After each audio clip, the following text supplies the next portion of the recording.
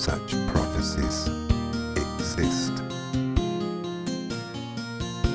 and vagaries persist. Yet every omen, every tiny portent,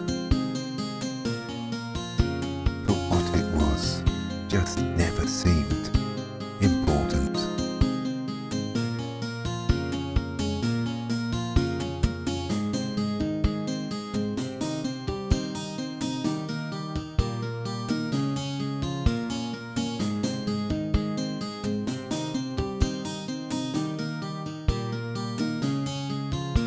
I gazed into the past, hoping there to find a tiny speck of what I'll leave behind.